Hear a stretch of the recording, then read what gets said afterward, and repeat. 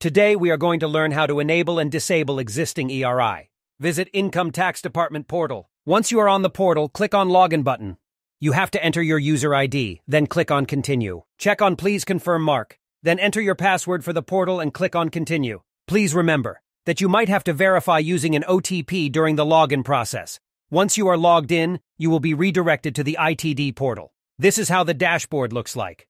From the top menu, hover on Authorized Partner, then click on My E-Return Intermediary, that is ERI, and it will take you to the ERI dashboard. On the ERI dashboard, you will see two tabs, one for active ERI and the other for inactive ERI. If you have an existing ERI, like mine, you will see the details of that respective ERI down below. Please note that you can have only one active ERI. If you want to deactivate the existing ERI, simply click on the Deactivate button. A prompt will appear asking whether you want to deactivate it or not. Click on Confirm to deactivate. Once it's deactivated, you will see this success message. Now, if you go back to the ERI dashboard and check, you will not find any active ERI.